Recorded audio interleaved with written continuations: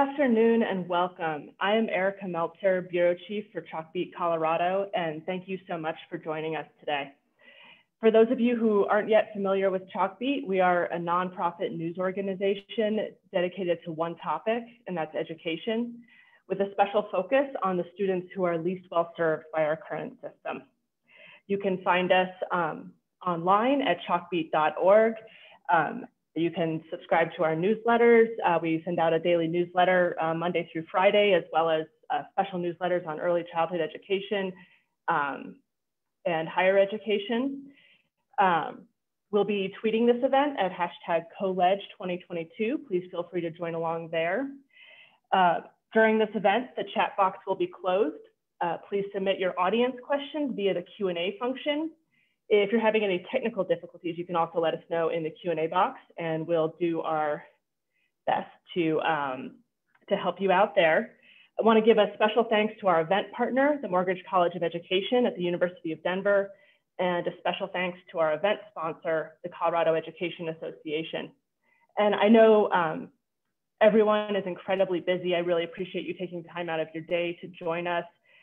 When we gathered a year ago, we really thought we were in the thick of it then, and we just heard from so many people that in some ways this year is harder than ever.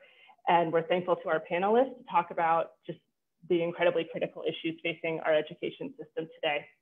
And then for opening remarks, I would like to introduce Ryan Gildersleeve, Associate Dean at the University of Denver. Thank you, Erica, and good afternoon, everyone. And thank you for joining the Mortgage College of Education at University of Denver and Chalkbeat Colorado for this 2022 legislative preview. I'm Ryan Gildersleeve, and I serve as an Associate Dean here in our college. Our partnership with Chalkbeat reflects our mission and values to produce actionable knowledge that impacts education. We are especially grateful for Chalkbeat Colorado's efforts year-round as they provide an important nonpartisan examination of education in Colorado in real time. The high-quality journalism produced by Chalkbeat Colorado contributes to a dynamic ecosystem of knowledge for and about education. The Mortgage College of Education at University of Denver also contributes to this ecosystem. The research our faculty does informs systemic practice and policy in longer-term examinations so as to better structure education for more equitable access, success, and outcomes. Our students enroll in academic programs to pursue knowledge about leading in a dynamic education environment.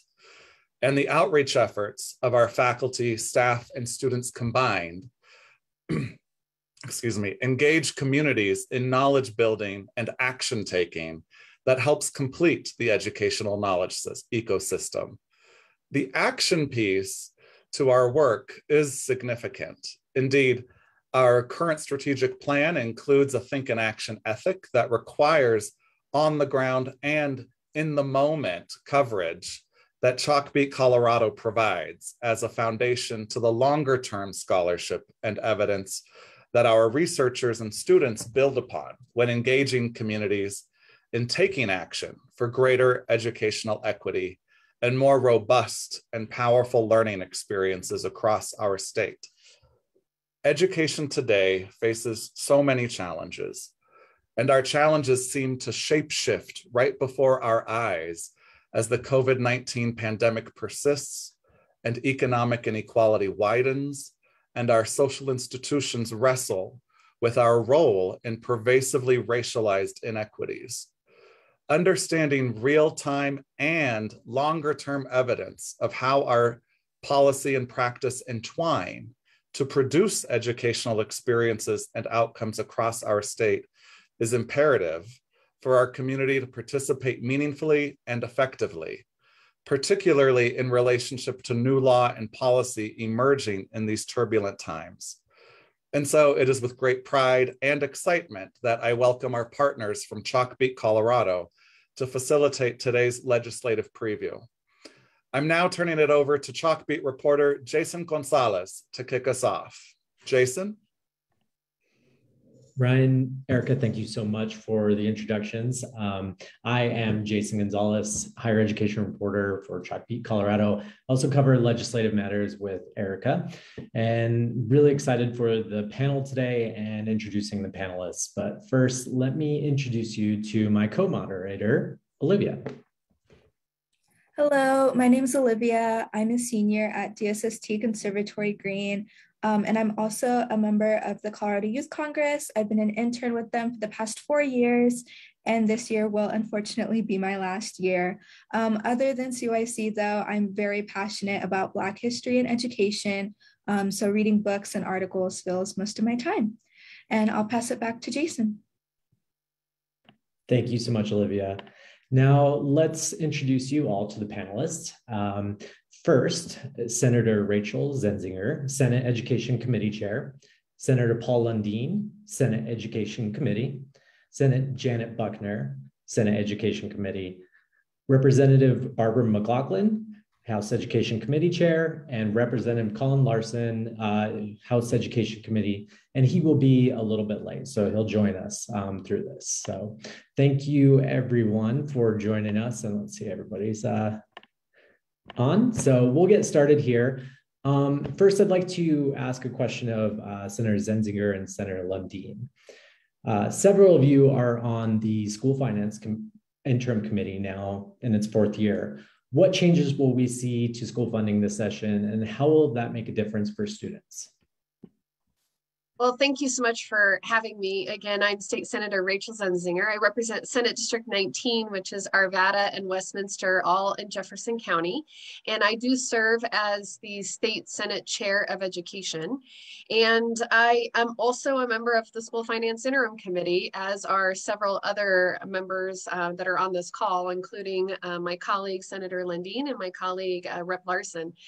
I'm really excited about some of the bills that we're going to be bringing forward this year that have the real potential to be transformational as far as the types of educational supports that we provide our students.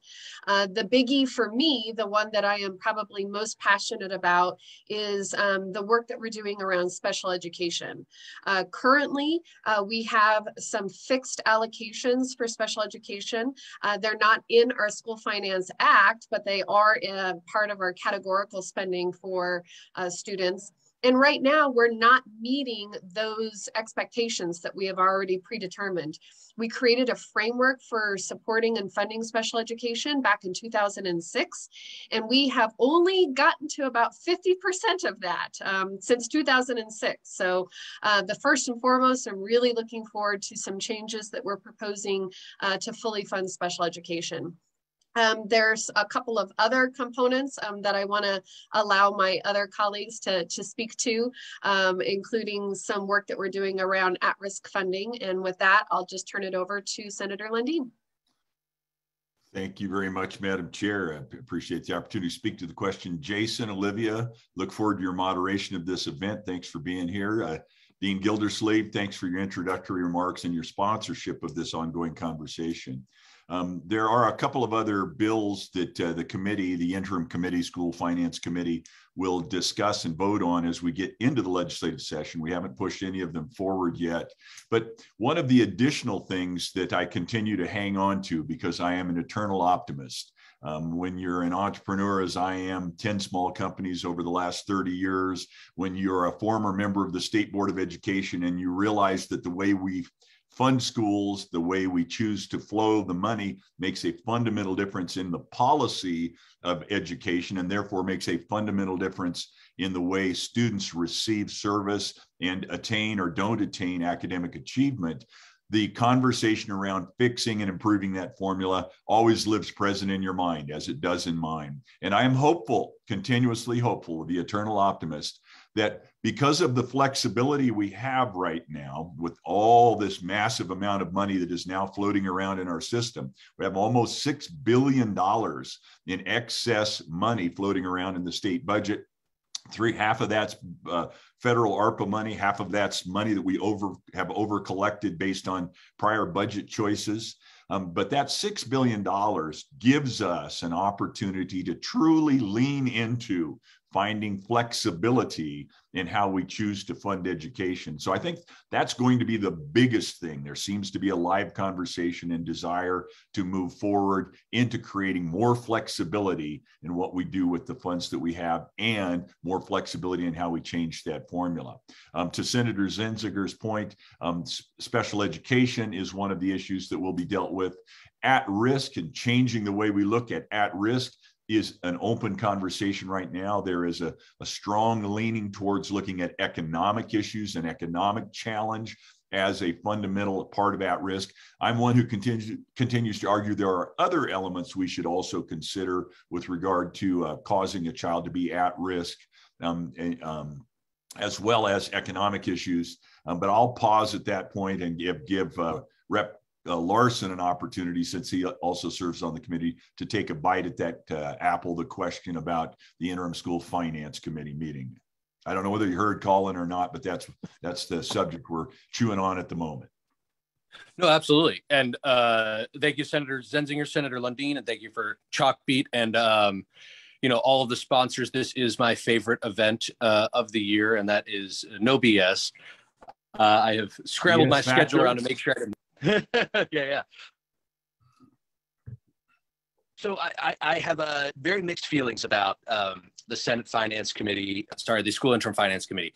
On the one hand, I think I came into this with a little more doe-eyed optimism than perhaps I should have, because I thought that this year was going to be the year that we updated the antiquated formula and actually made it student-centered. I don't think these are new things that we talked about, but district or the characteristics of the district, funding them based on things like, the number of students that are learning languages, the number of students that are gifted and talented, the number of students that are on IEPs and these sorts of things, much more student-centric model. Thought we were going to do that. It does not look like we are going to accomplish that, but be that as it may, I am thrilled about some of the legislation that will come out, particularly the special education bill that Senator Zenzinger referenced, which is something that I think is near and dear to both of our hearts. Senator Zenzinger has been carrying that torch a lot longer than I have, but I share her enthusiasm for that particular community. And then the bill to redo our definition of at-risk, make it something that I think is a little bit more two-dimensional than simply free and reduced price lunch. So I think there's going to be some good progress there.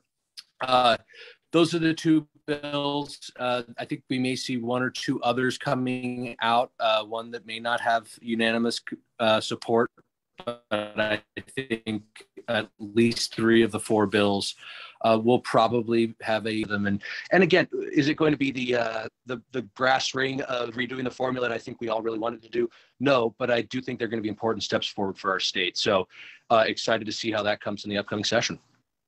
And Jason, I just want to throw out that the interim committee is a 2-year committee, so we're not done. This was our first stab, and I think that the things that we've chosen to focus on are items that we actually made some adjustments to last year in last year's school finance formula. And so we picked them up and we decided let's keep moving that ball down the field, but we're not done. So we haven't scored that touchdown, and there is still more work to be done and to be had, and I think we will. And there's also one more bill, as I understand, about mill levies. So I wanted to see if how that would be received from the different parties and see what your thoughts are on that. And then Representative Larson, just know we're getting a little bit of choppiness for me. So just if you want to, not sure if you can make an adjustment or not, but just wanted to say, make you aware of that. I will try. Well, I'm happy to jump in and start with your question with regard to the mill levy question. It's actually not the mill levy, it's mill levy override. So there is a little bit of a distinction. I was really pleased to be able to tackle the mill levy equalization effort last year. But this is looking at the inequities that have sprung up in individual communities based on their property wealth. And if there is a community that wants to go to their voters and their voters are inclined to give them permission for a mill levy override, the power of that mill levy override is just very different depending on where you live. And because of that, many communities, some of which in reaction to the budget stabilization factor, have chosen to pursue a mill levy override. But if you look at the differences in one Senate district, Senator Bridges likes to bring this up as a good example.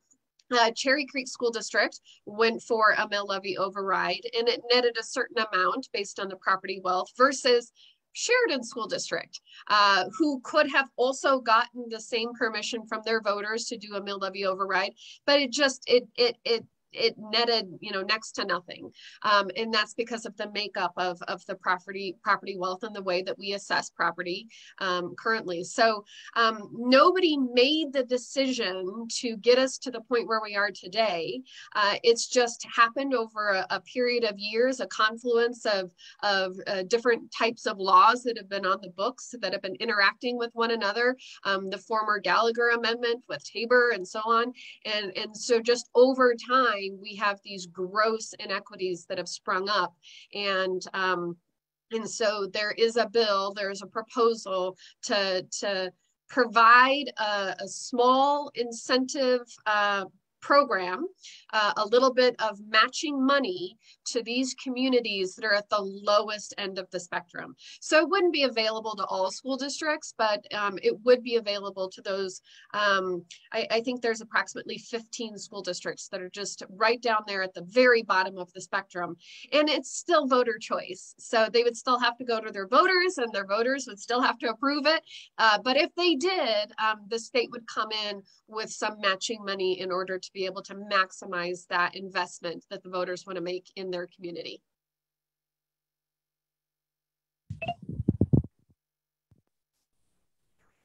I'd be happy to chime in on that as well. This is one of the wrinkles that we have in the existing finance formula. There are several wrinkles. This is, that aren't fundamental. To the point of Rep. Larson earlier, there is a big lift, a heavy lift that needs to be made to completely re-envision how we fund our system to make it more about students and less about the system itself. If we truly care to get beyond the 50% success ratio we seem to be having now.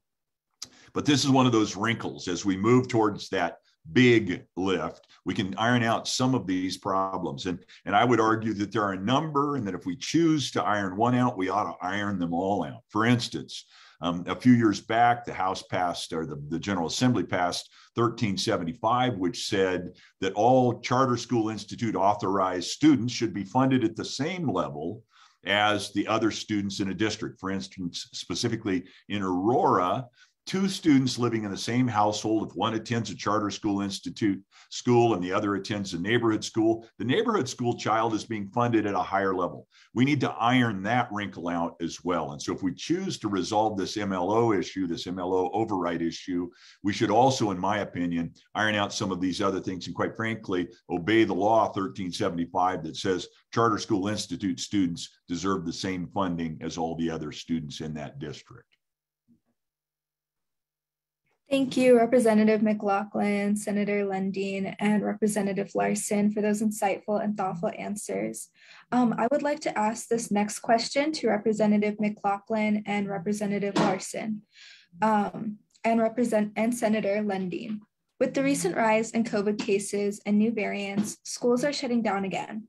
Over the last 2 years, we've seen school closures disproportionately affect students in low-income or minority communities.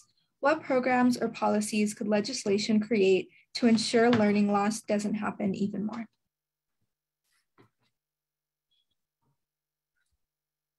I'll go first if you need.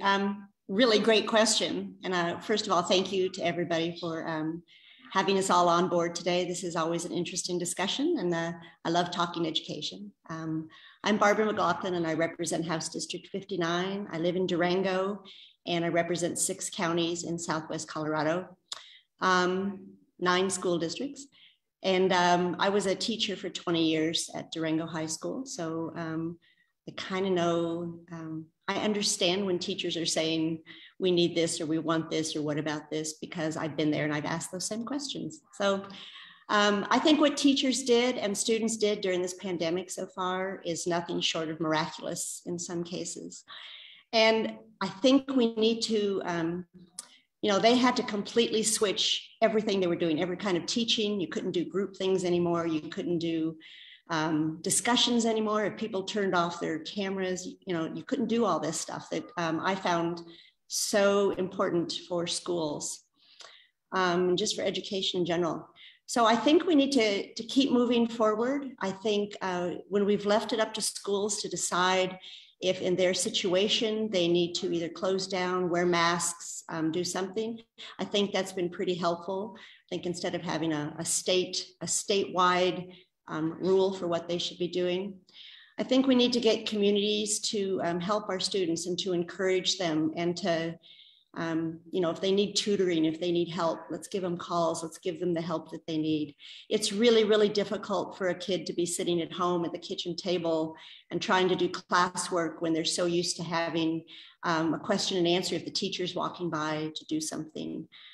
So I think we need to, I'm not sure we're doing anything wrong right now. I think we just need to tweak it and make everything that we've tried to do better as we move through this. It's a very, there's no guidebook for this, and every school is kind of writing their own guidebook and their own rules, and in some cases it's working really well, and if they have the materials to do it with, like broadband or computers, something like that, then I think we just need to keep carrying on and be safe, keep each other safe and healthy, and hope that schools recover in many ways from this. Not a real solution, but a suggestion perhaps.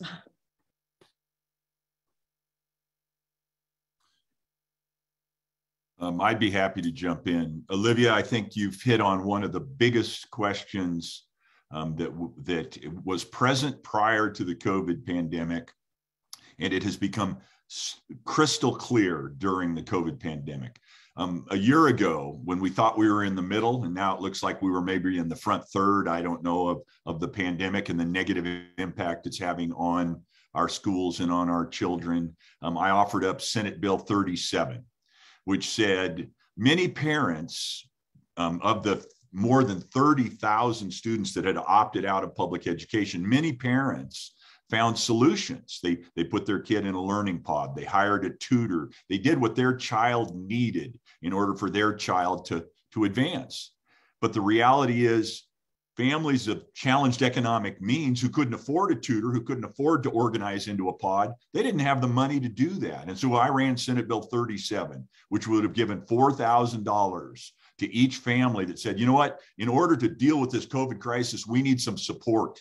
And it would have given a nod to the equity piece that is missing in public education, especially during the pandemic. Senate Bill 37 died, unfortunately, in its first committee. This year, we have an enormous opportunity, as I already mentioned. We have significant dollars floating around, and the Colorado Sun is going to release an article later today describing a bill that I will bring along with Senator Barb Kirkmeyer that will eliminate the budget stabilization factor and call on the districts to provide flexibility to give parents, specifically those parents of economic challenge, an opportunity to do what they know needs to happen for the benefit of their child. Chair McLachlan is absolutely correct. The districts have been working diligently, hard. They have been sweating blood trying to help our children out. And parents also have been writing a new guidebook because they know better than anyone else what needs to happen on behalf of their child. And so we are going to offer up a piece of legislation this session. It's my pre-filed bill. It'll become public Wednesday, Thursday, as soon as it is released across the desk in the Senate, that would pay off the budget stabilization factor and ask for greater flexibility so that we can, in fact, deal with the exact question, the exact problem, the exact crisis you put your finger on, Olivia. It's a meaningful, important issue, and we need to do something about it. Thank you so much, Senator Lundeen and Representative McLachlan, for your answers. For this next question, it's from the audience, and it's for Representative McLachlan and Representative Larson. What kinds of mental health programs / resources will be provided for students and staff for this coming school year? Is Larson on here? I don't see him anymore. He must have disappeared. We already have free online counseling for educators.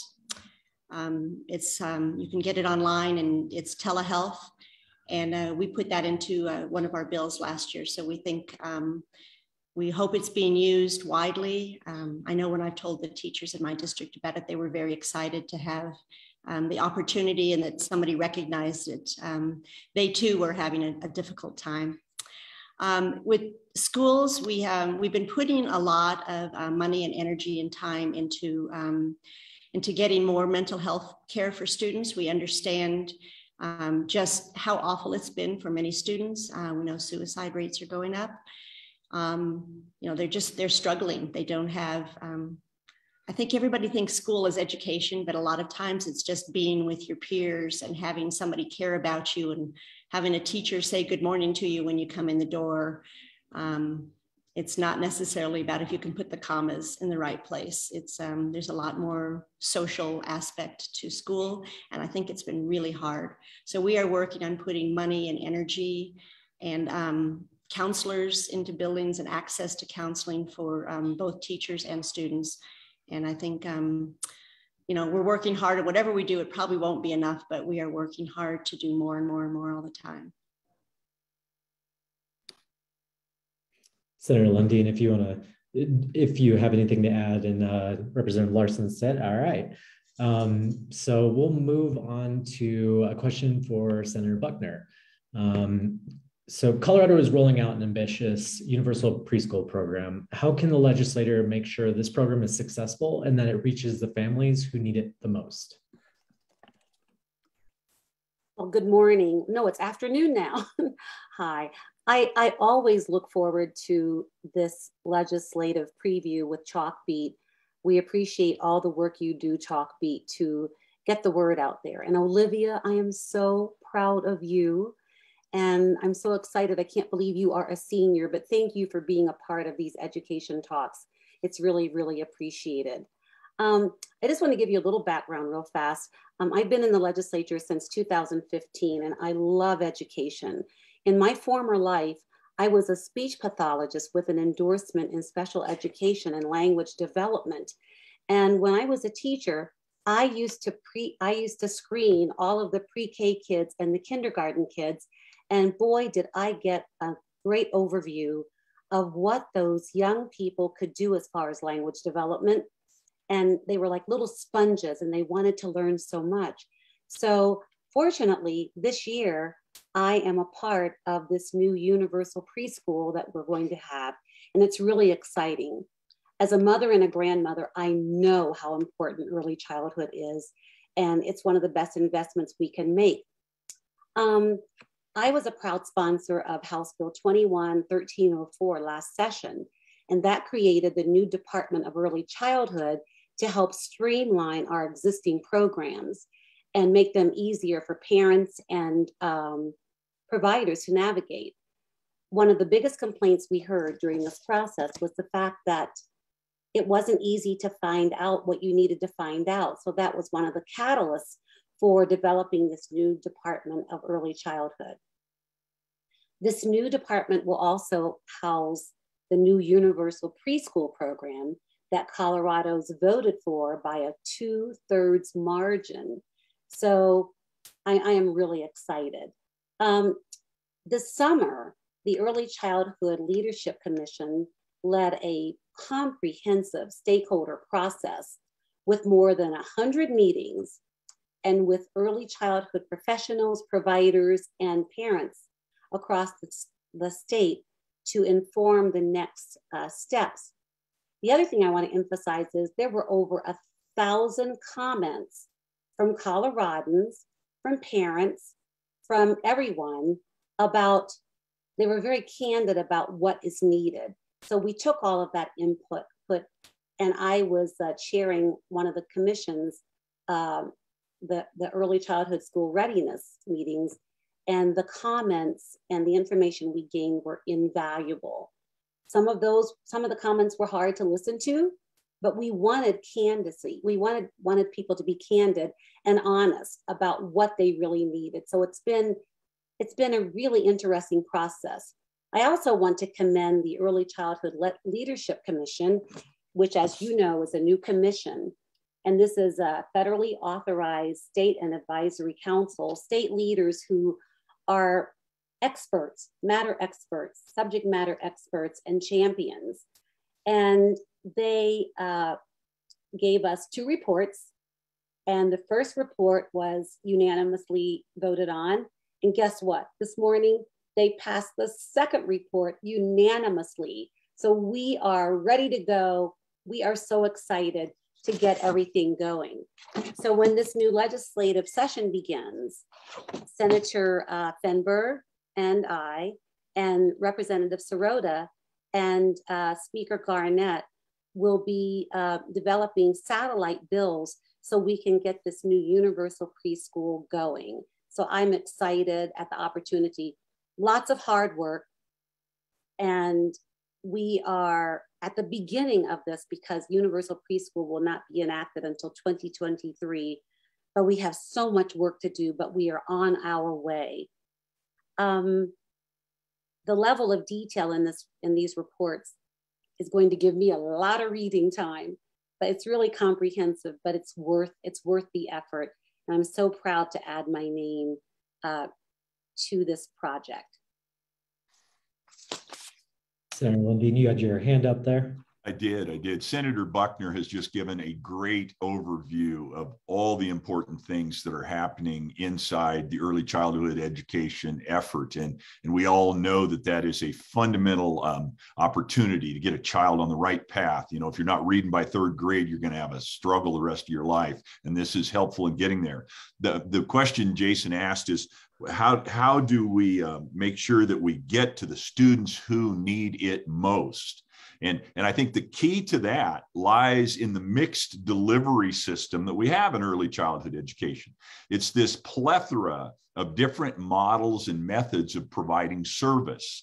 That's what will get us to make sure that we can get right to. If you've got somebody who's serving in the community and has a relationship in the community, then they will in fact be able to have the ability to reach out to and engage those students who need it most, those that we must make sure don't miss out on the opportunity. So I will always be a vigorous defender of mixed delivery and the promotion of an array of different service providers, because that is the best way to make sure we get the answer to those who need it most. You know, Senator Lundeen and I have this amazing relationship that we started over in the House. I just love working with him. And thank you for talking about that mixed delivery system, because that is crucial. We just haven't been giving enough support for local infrastructures and supporting our communities. And Senator Lundeen, I'm going to be picking your brain this whole session about how we do this and making sure we don't forget anything. So thank you for bringing that up. Well, Senator Buckner, I will participate, but if you're picking my brain, it might be pretty slim pickings. No, never. Well, I'm not a part of the love fest that's going on over there. Yes, please, I saw that hand. But I will say that, you know, I taught high school for a long time, and we could tell even at the high school level which kids were brought up having early childhood education, a really good solid foundation. And even if it's something like how to work with people, how to turn in your work on time, how to have manners, how to talk to other people, it was all very evident. So I'm very, very excited about this going through, because I think it's education is the foundation of everything we do. And to have a really good, solid foundation is more important than ever. So thank you, Senator Buckner, for getting this going and everything. And Senator Lundeen, thanks for supporting Senator Buckner as she gets this going. So thanks.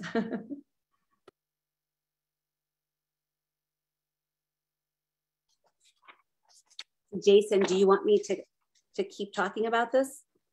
We'll move on. Olivia has a question for you. Okay, thank you.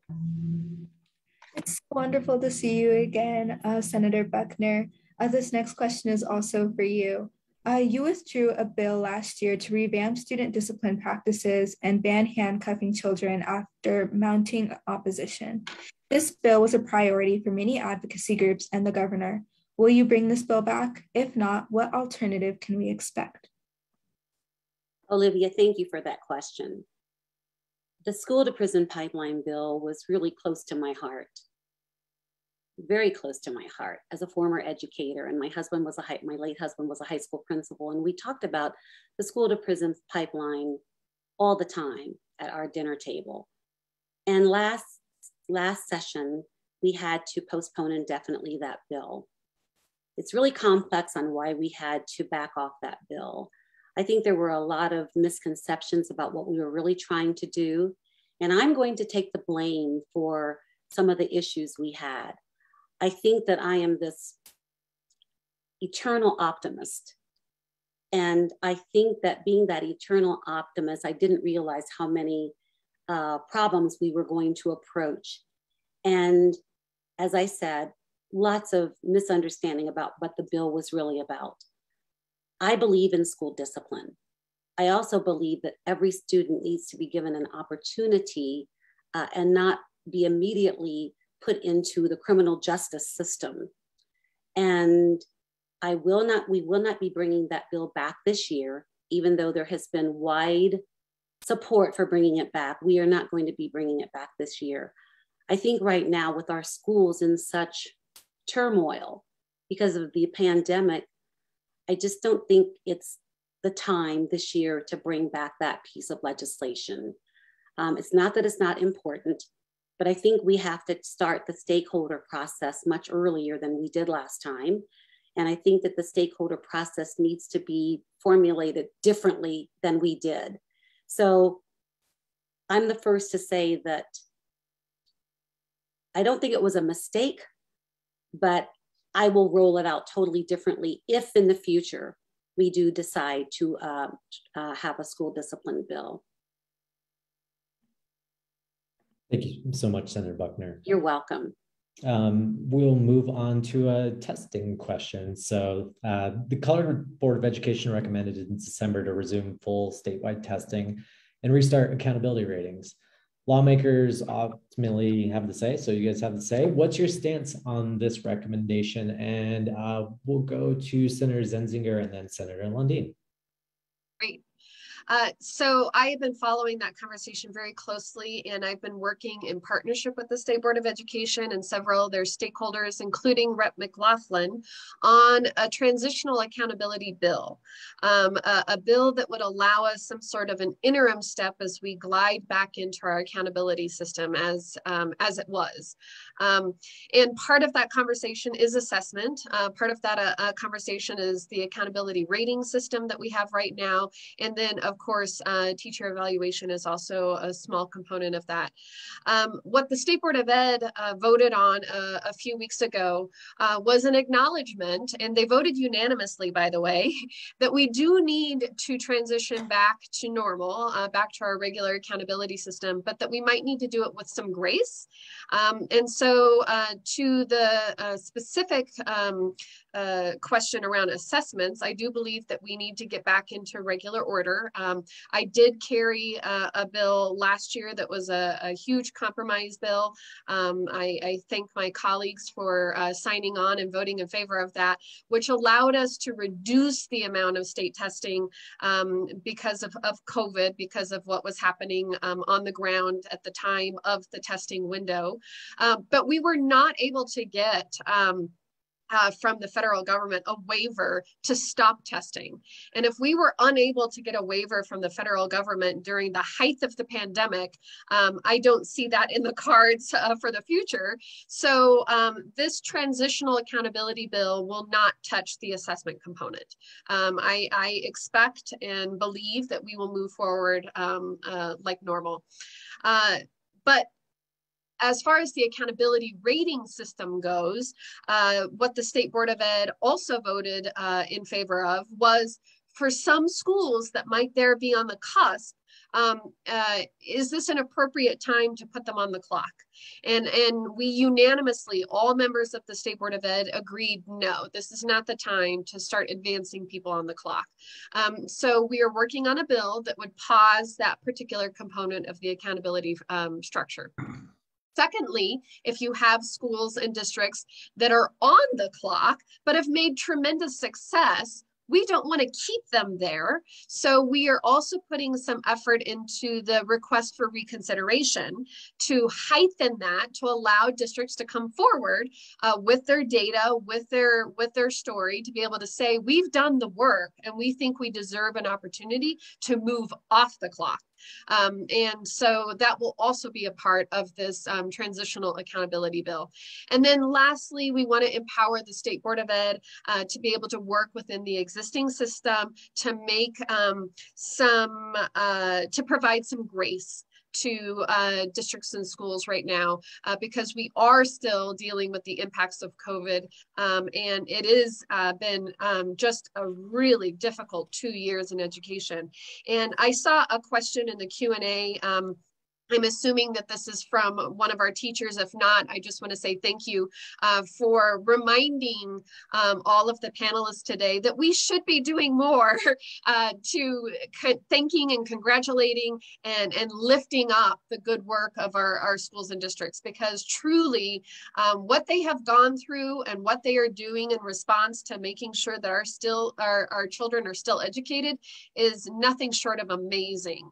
I remember last year in the height of the pandemic, when my kids were learning from home, one of my kids' math teachers actually came to our home and delivered a care package of goodies, all sorts of fun educational activities, and a personal note.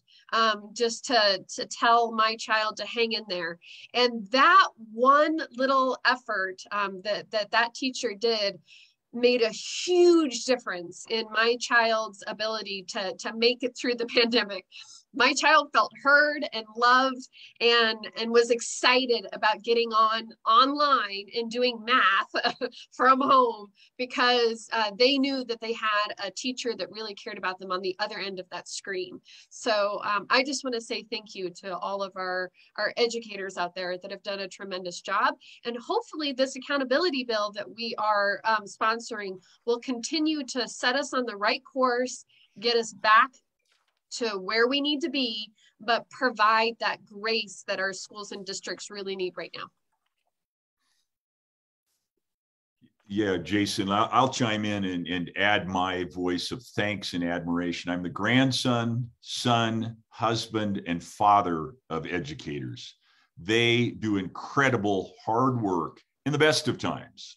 And boy, we have not been in the best of times over the last couple of years. So my heart and gratitude goes out to all the teachers, all the people who work in the public school system, private schools, any education provider, for the work they've done to continue to press forward in that most important element of what we do as a society. And that is help our children become more able to attain the future they deserve and to help our society stay on the track it should be on.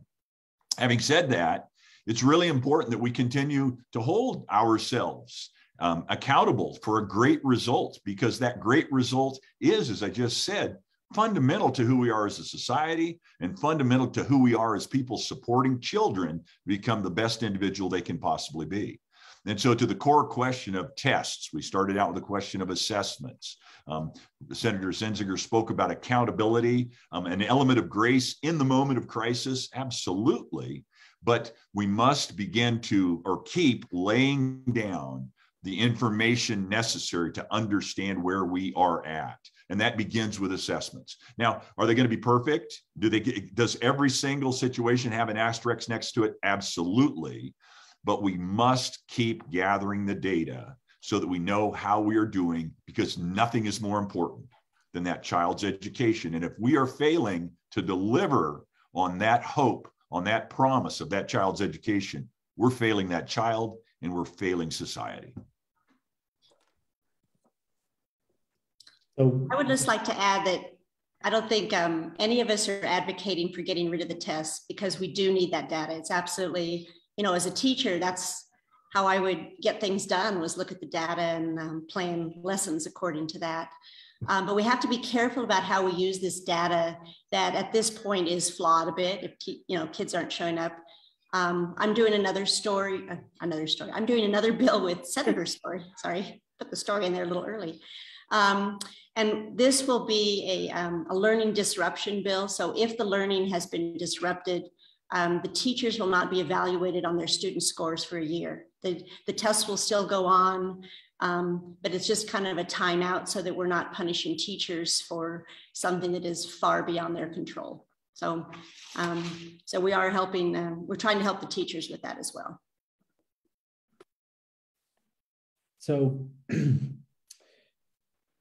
of course, Colorado has put a lot of effort into improving reading instruction, but in last spring's CMAS test, math scores actually dropped. What can you do to make sure students are graduating with the math skills they need to be successful in life? Representative Larson, I believe you're back, so we'll start with you on that one.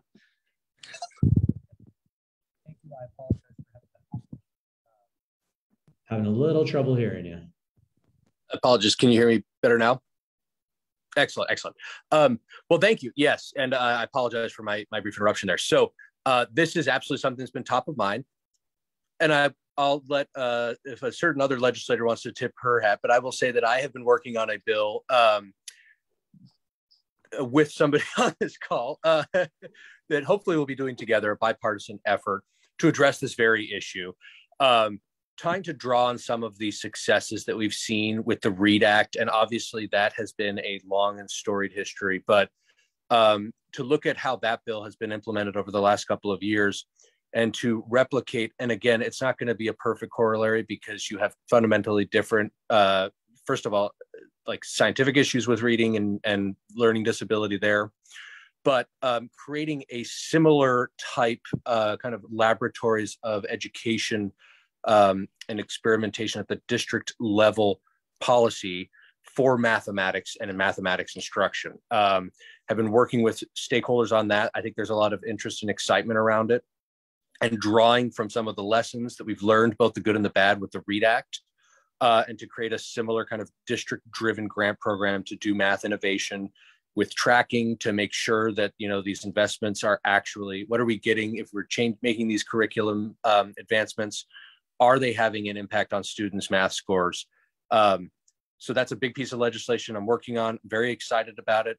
We'll see it probably read over here pretty quickly, and I'm hoping it'll be bipartisan. I trust that it will be. But yes, I mean, because it's just as fundamental as reading in terms of kids being prepared for what comes after school, whether it's going on to college, whether it's going into career and technical education career path, or frankly, just working in retail. I mean, those basic arithmetic skills, sliding down. So math is fundamental, and the fact that our math scores are just in the toilet, it's setting our kids behind. So, hopefully there'll be a first bite at the apple. Very excited about that. And hopefully there'll be some other folks working on math related issues as well. And I think I'll just leave it there. And I'm the mystery person on the other side of the aisle here. Yeah, I think math and reading are the same but different. And so we need to approach it a little bit differently, but we also need to make sure that the kids are getting what they need to move on.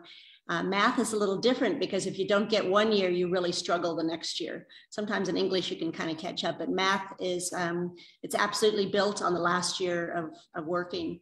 One of my friends at the high school where I used to teach said that he's getting math kids into the high school who do not know basic multiplication, subtraction, division. So he's having to start all over in a class that's, maybe lower level algebra, but they don't know, basic math skills. So we need to make sure that goes on. So yeah, so Representative Larson and I are working on that and having the discussion. So yeah, so thanks. This next question is from the audience.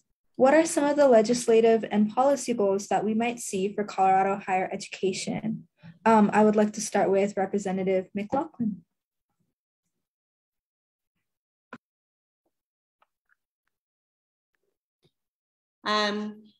Yes, I'm doing a bill with Senator Zenzinger right now, and it's kind of basic. I read it and I thought, why do we need this for a bill? But what it'll do is account for tuition. And Senator Zenzinger, tell me if I get this wrong for you, okay? It accounts that the tuition that's coming in is part of the general fund for a school, so they will have a better credit rating. They will be able to get more money in. They can kind of do more with their money. And it seems like kind of a simple thing. CU does it, but every other school in the state only lets 10% of tuition be recognized as part of the money available to spend. So this gives every school in Colorado 100% on tuition. It doesn't mean they'll spend it on anything, but it just adds more to the pot so that they will have a better credit rating and can do more with the dollars they have. Yeah, so. in reaction to Moody's recently changed their bonding requirements, and universities and colleges have to take on their para liabilities as part of their portfolio. And so allowing our colleges and universities to be able to pledge 100% of their tuition revenue, just like CU already does, helps balance that out so that our colleges and universities can continue to do capital construction projects and not have that additional para liability be a factor in their ability to bond or to take out CAPs or things along those lines for capital construction for campuses. So yes, I'm really happy that Rep. McLachlan just signed on to that bill as my House sponsor. So, and that idea was brought forward to me by a collection of institutions. Pretty much all institutions in the state have signed on, other than CU, because CU is already allowed to do it. In addition to that, I'd like to weigh in on this. I have a couple of different higher education initiatives that I'm working on, one of which is the departmental goal that they outlined in their budget presentation to the Joint Budget Committee. And that's along the lines of looking at improving services for post-secondary students with disabilities. So here we've done so much work around in the K-12 space around students with disabilities. You know, we started off this conversation talking about special education funding. We've talked a lot about making sure that those students who are at risk for things like students who have dyslexia, for example, all of these types of policy questions that we're debating in the K-12 space don't just go away when students transition into post-secondary settings. So what this bill will do, and I'm very pleased it's going to be starting in the House. Representative Ortiz will be starting and kicking off the bill in the House, but we're going to do an assessment. We're going to bring together all of the people in this space, the universities and colleges, people from the disability community, students that are affected by this, parents, educators, all of the people that touch and interact and work in this space together to do an assessment of how well are we doing this? Are we actually supporting our students with disabilities in these post-secondary institutions and settings? And we don't want to prescribe a solution before we get an assessment of where we are. So that's a bill that I'm very excited to be working about, and to order to continue my work, my personal work, supporting people with disabilities and our students with disabilities. So that's one thing. Also, I'm really pleased, just yesterday, the 1330 task force just announced our recommendations for workforce and post-secondary initiatives. And this was a task force, a bill that I carried along with Representative McLachlan in the House to formulate this task force, to do a deep dive, to look at how can we come back from COVID? Do we just want to go back to normal? Do we just want to pretend like COVID didn't happen? Or do we want to be responsive and use this as an opportunity to actually take a big step forward in how we educate our workforce and how we go about doing post-secondary education in Colorado? So are there ways that we can make better connections? Are there things that we need to be doing to make the space more relevant? How do we talk to one another better? How do we do stackable credentials? How do we make post-secondary education more accessible and more affordable to all of our students, no matter what pathway they choose? So I'm very excited. Those recommendations just came out yesterday. There are no bills yet. So these aren't bill ideas. These are a list of recommendations that we hope will be taken up this session. Leadership has dedicated approximately $100 million towards this effort. So I'm really excited that we will be able to put forward some ideas to be innovative in this space. And then, so our last question before we move on to audience submitted questions, I just want to ask, in Governor Polis's budget, it calls for a 1% increase to higher education funding. I wanted to see if that's enough to keep up with, the demands out there, inflation and the financial burden that's been placed on families. We've talked a lot about college affordability over the years. So should be more money be considered for higher ed? It's going to have to. And I'm sorry to dominate the conversation here, but I'm really glad that you asked that question because I'm one of the advisors on the Colorado Commission for Higher Education. When we talked through the governor's budget proposal, what became very clear to me is that amount that he is proposing is not enough to cover the mandatory expenses of our colleges and universities. Doesn't even cover the cost of living adjustment that our institutions have to carry forward, much less give them any room to deal with the extra burden of COVID and what that impact has been to higher education. So it's definitely not enough. It's not even going to meet those minimum expectations.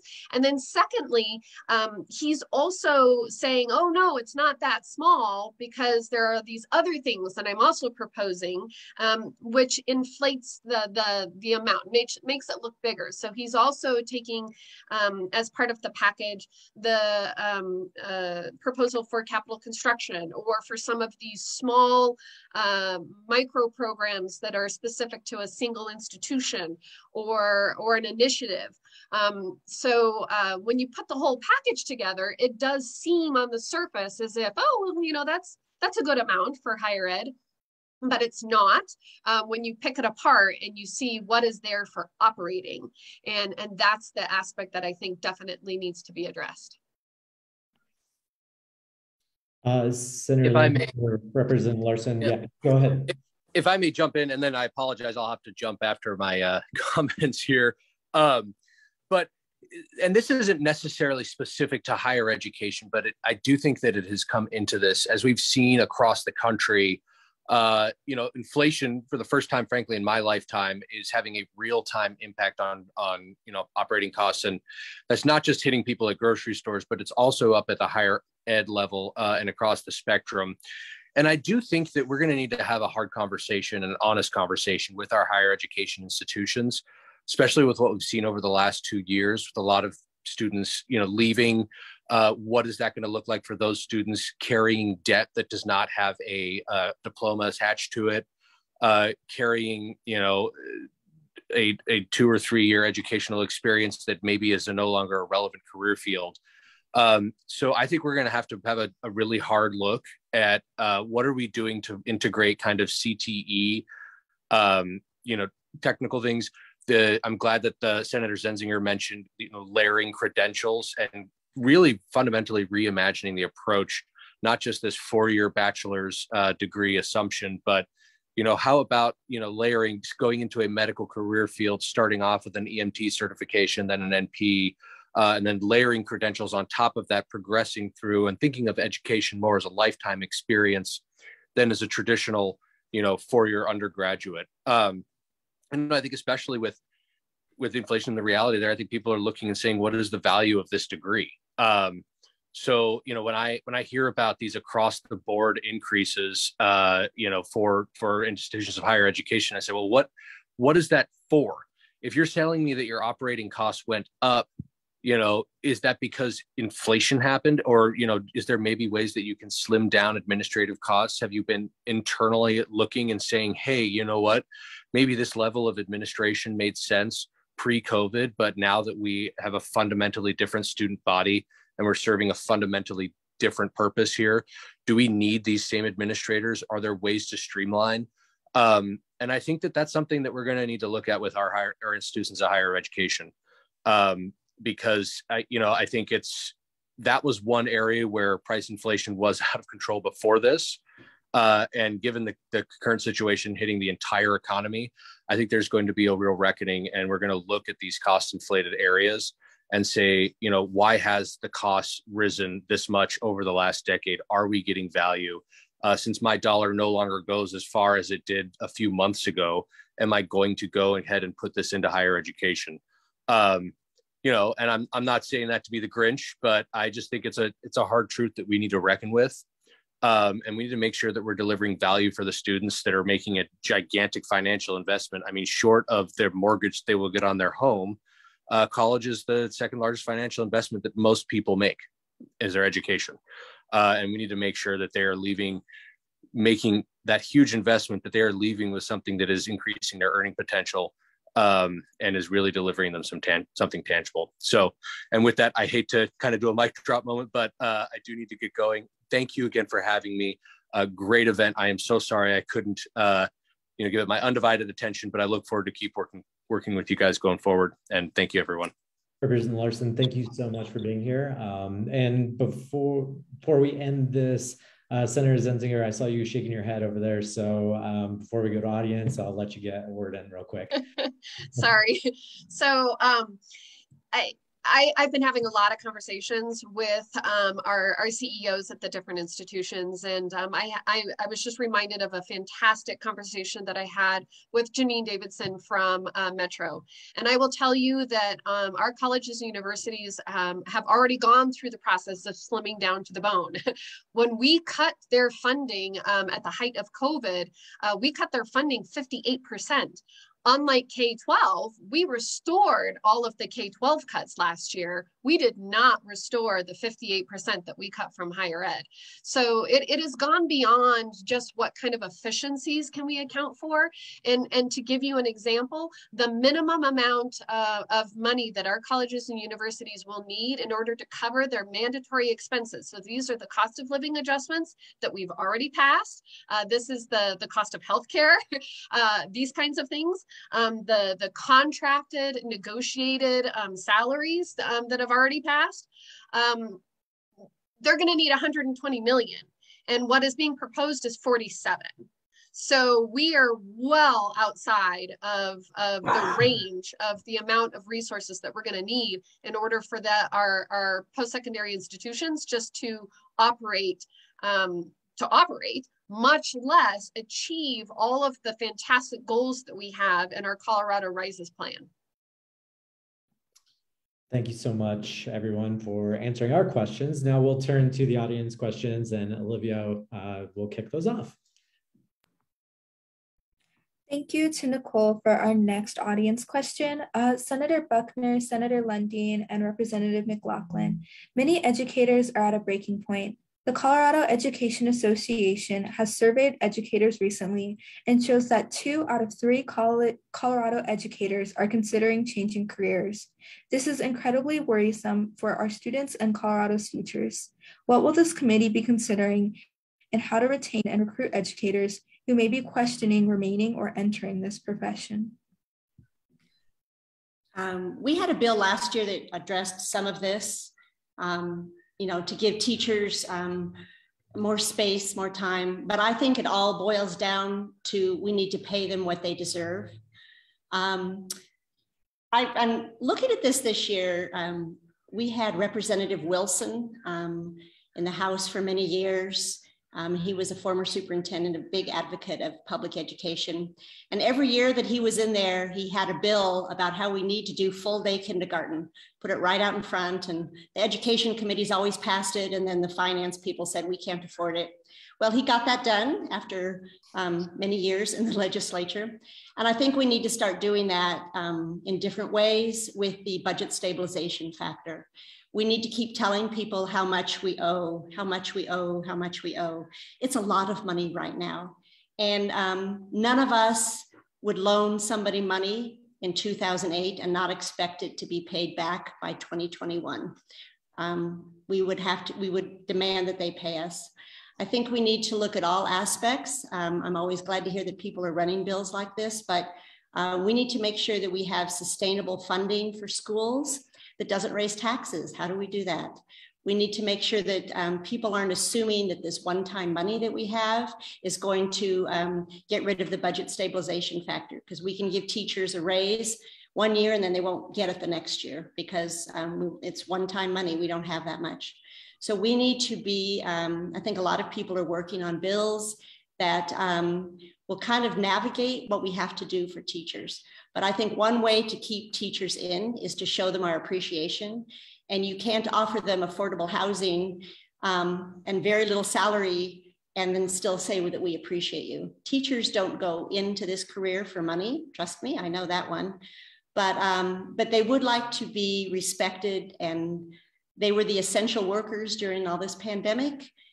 They had to sit there all the time. They had kids of their own at home, and they were trying to be a teacher and a mother and a father and everything at once. And it was really, really difficult. I think we owe them the respect that money would show and a raise, and that we're going through and funding our schools once and for all, and finish up with this this thing that happened in 2008 or 9 or whenever that was, that said, we're going to borrow money from you for a little while and we'll pay it back. And they haven't. We have not.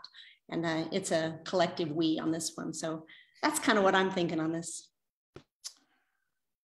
So Jason, I'll dive in next.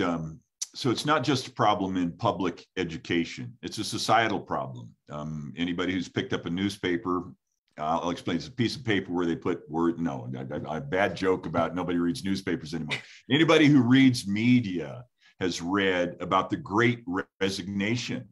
We've got people across all platforms, across all sectors, across all of society choosing to opt out. They're saying, I'm going to step out and move on. That's a part of the challenge we have as a society. It hurts us, especially in public education, is because, as I've spoken before, nothing's more important than, in fact, the future of our children and the education that they get. We've got some structural problems, and it goes back to, we were talking about the finance formula and where the money goes at the very, very beginning of this panel discussion. The reality is a significant amount, up to a quarter of the operating budget of all of our school districts goes into the retirement program for teachers and folks who have come and gone, cafeteria workers, bus drivers, gardeners, folks who are participating in the Public Employees Retirement Association. We spend an enormous amount, up to a quarter of our current operating budget, paying for that. So that's a structural problem. I have said from day one, State Board of Education 11 years ago, the golden triangle of education: an enthusiastic student, an engaged parent, an exceptional teacher. Pay the teachers more. I've said that year after year after year after year. I could not agree with Rep. McLachlan more, but I'm a little more focused. I'm not pay everybody associated with the education industrial complex more. I'm about pay the student-facing teachers more. Let's be really specific, and let's really support the professionals who are right there in the nexus of that child's ability to gain. And there's a lot of support that goes on around that, and we need to acknowledge that as well, but focus the money on those student-facing teachers. Now, as I said earlier, I'm going to be bringing a bill. It's my pre-file that says, let's eliminate the budget stabilization factor. Let's get rid of it altogether, and let's provide greater flexibility for the benefit of all the students of Colorado. So it's a societal problem. We should do things about it within public education, but quite frankly, public education has some really serious structural financial problems that we need to be addressing as well. Thank you both for those answers. We will now move on to a question from Natalie. So could Senator Buckner please share some of the logistical specifics for universal pre-K? Specifically, what provisions are there for ensuring adequate classroom space and well-trained, and ensuring that there are also well-trained ECE educators? Yes, Natalie, you may not like my answer, but I just have to be totally honest and upfront with you. We are still working on all the logistics with this bill. As you know, this won't go into effect until 2023, so we still have a lot of work to do. One thing I want everyone to remember, that this is a big, complex process. It's not going to happen overnight. Change is not easy. And we have to have patience right now as we're working on how we are going to implement this program. Some of these ideas might take a few years for providers to meet the bar because it's a high bar. So we're being very realistic about this. It's not going to happen overnight. So I can't really answer your question right now, and I'm not trying to evade it, but we're just not to that point yet. And as we move forward, I will be able to give you more information. The other thing I wanted to mention is someone asked about a mixed delivery system, and I'm so glad that Senator Lundeen brought this up, because we know that a mixed delivery system is really important because it's going to support, it's going to give more support for family choices, because everybody's needs are different and everybody's household is different. So the mixed delivery system is something that we will be working on, but it's going to take time. And the expectations I know right now are really high, but please know that we're still in the beginning phases. And as soon as we release more information, it'll be made known to the public. This next question is from Terry. What legislation do you anticipate on either side of the issue with respect to critical race theory? I would like to start us out with Senator Lundeen, but then it's open for anyone to answer.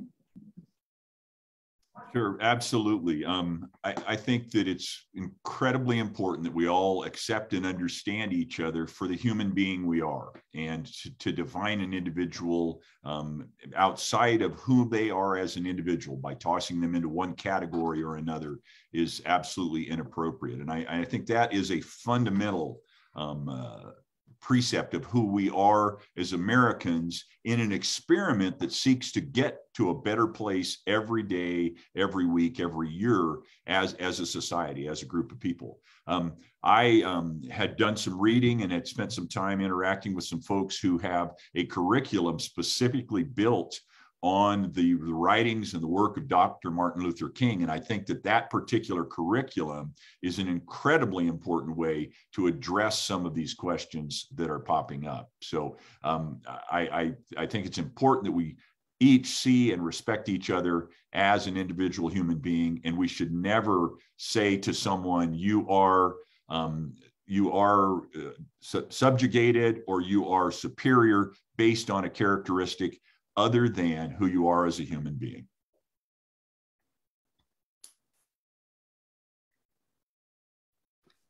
I have one quick thing to say. Critical race theory is not taught in high schools. It's a law school class. And we used to call it American history. So I'm not sure why they changed the name and why they're saying that if we're talking about history and there's factual history out there, that's what we're learning. So. Thank you, Representative McLachlan. I was just going to say the same thing. This is taught in law school. This topic has exploded this year, and I think we just need to understand that this is a topic, and it's unfortunately, it's pitting people against each other. And just like Senator Lundeen said, understanding all of our differences is so crucial, but it's really a shame that we're pitting this against each other, and there needs to be more understanding. But it's probably a topic that's going to take more discussion than we have today. But Representative McLachlan hit the nail on the head with her explanation of it, and it's not being taught in schools right now, and it's really unfortunate that it has gotten to this point.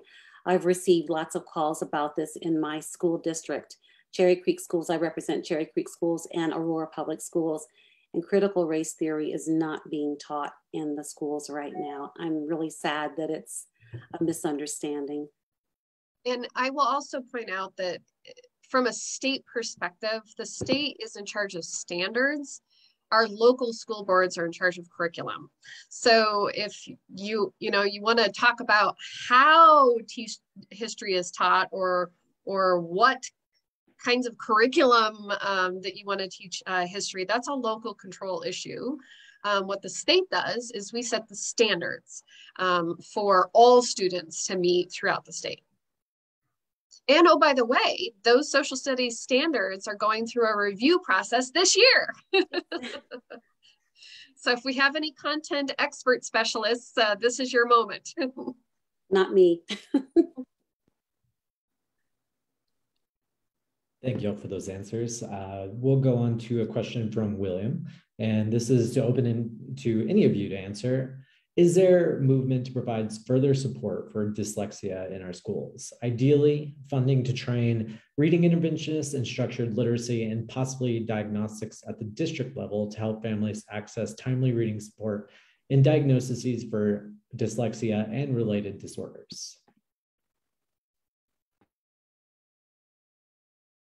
Well, I don't want to jump in because I don't have any legislation specifically around dyslexia, and I'm not aware if any of my other colleagues are bringing any bills forward. I know that Senator Buckner has worked very closely with several advocacy groups in this space, but I will just from a high level mention two things. One, if we fully fund our special education system, think about what we could do by way of screening and additional supports and one-on-one assistance. So I think that there's some value that could be had there. And then secondly, we did a little rewrite of the READ Act a few years ago, and part of that had to do with those literacy grants and a framework that was really built around using best practices. And so I think that schools and districts that are taking advantage of some of those grant programs to reinvigorate their curriculum could have an opportunity here to find a curriculum that could better suit the needs of all students, including those students with dyslexia or other reading challenges. Without getting into any specifics about legislation that may or may not be out there, I've not heard of any, but that doesn't preclude a bill from coming forward. I'll just say personally, I'm not carrying any bill, but I'm very, very laser-like focused on getting our special education funding up to where it should be. I haven't heard about any specific bills for dyslexia this coming year. I have run legislation in the past that was supported by everyone in the different chambers, but I haven't heard about anything specific this year. It's really dyslexia. My daughter is dyslexic, and she's an educator, and we talk about this constantly. And there's definitely more room. There's more room for work in this area. But I don't think there are any specific bills coming this year, but it will be on our radar.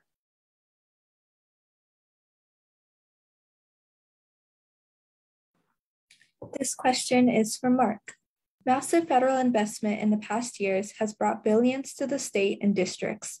Any legislation in the works to evaluate the effective use of these funds? And this question is open to anyone.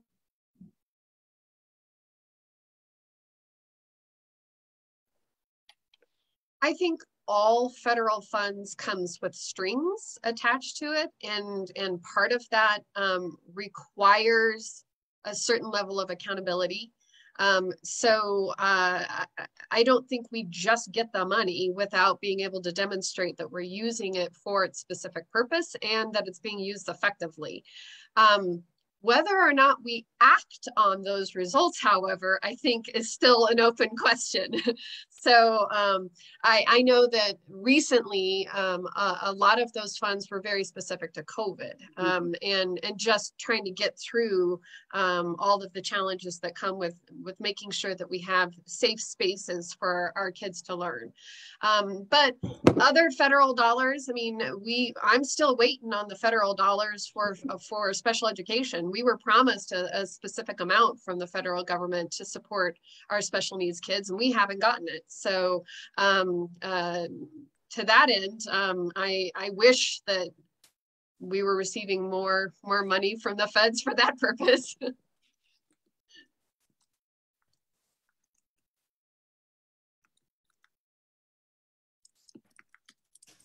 All right, we'll get, I think we have time for maybe two more.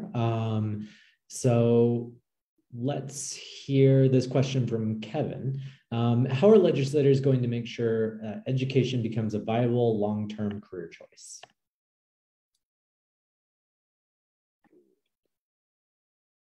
Could you repeat that question again? So the question from Kevin is, how are legislators going to make sure that education, being an educator, becomes a viable long-term career choice? Well, I'm a teacher. And during the interim, I worked as a substitute teacher. And I will tell you that this was probably the most challenging environment that I have ever experienced or seen. There does come a point where, you know, you can't just continue doing something because you love teaching if you can't survive, if you can't pay your bills, if you can't buy a home, you know, if you can't even qualify for buying a home.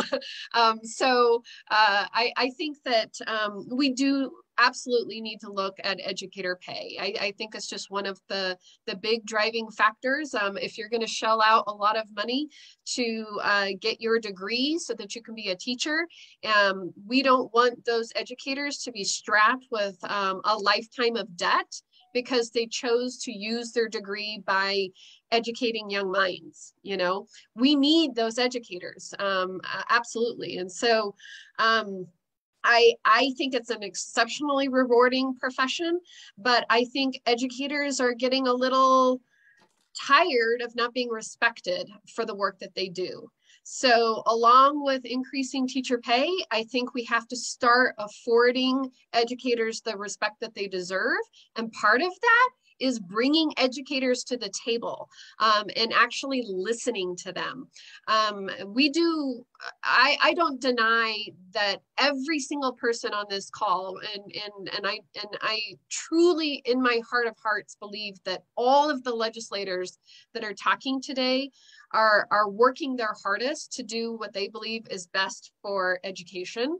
That being said, I think that we do sometimes end up in our legislator bubble and we don't really truly listen to what our educators need and what they're saying. That's what I would say that we need to do is increase teacher pay, start affording our educators more respect, and then bring them to the table and start listening so that we can all work on these things together. So, we're out of time, so I'll say ditto. Fair enough. I'll throw in a couple of additional thoughts. I think that you've heard me say it on this call, you've heard me say it a dozen times. Enthusiastic student, engaged parent, and exceptional teacher. There are few things as valuable in terms of changing society, changing a person's life as a great educator. So we need to allow them to be treated and respected as the professionals they are. Disappointingly, I will tell you, I have supported a number of bills that would have allowed exceptional teachers to be paid more. And every time the teachers union has knocked them down. When confronted, I asked the head of the teachers union, is there any circumstance in which a more highly effective teacher should be paid more? And the head of the teachers union said, no, they all do the same job. I could not disagree more. The way you keep teachers in the game, the way you give great educators the headroom they need is you allow them to be the professionals they are, and you reward them as they demonstrate their excellence. So it's a challenging, big conversation, but that is my starting point. And I respect and honor the perspectives my colleagues bring as well. But I think we need to think about it differently and treat those incredibly valuable individuals who can transform a person's life and our society as the professionals they are. I agree. One of the conversations that I've had consistently for the last 2 years is teachers go into teaching and education because of their love of that, the love for that career, just as I did. But when I see my teachers having to work at Chipotle or other places to make ends meet, that is very difficult for them. How can you be a great teacher and concentrate if you can't pay your bills? So we have to come up with some type of solution. So hopefully we can put all of our great minds together and find a solution, because they don't feel respected, they don't feel honored, and they are stressed out. So we have to do something. So we need to keep this conversation going and band together to make a difference. Thank you all so much for your time. I thought we would have time for one more question, but I was wrong. And so unfortunately, we'll have to wrap right here. But thank you so much for all of your insights today. And thank you so much to Olivia. You were a phenomenal co-moderator, and I just appreciate you being here. Good job, Olivia. Good job. And also a big thank you to our event partner, the Mortgage College of Education at the University in Denver, and special thanks to our event sponsor, the Colorado Education Association. And last, thank you to all of you who are in attendance today. We hope you found this helpful and informative. Before I let you go, we have a survey that you can find in the chat bar. That'll take about 2 minutes. And if you can fill this out, it'll help us better our events into the future. And everyone have a great day, and thank you so much. Thank you, Chalkbeat. Bye-bye.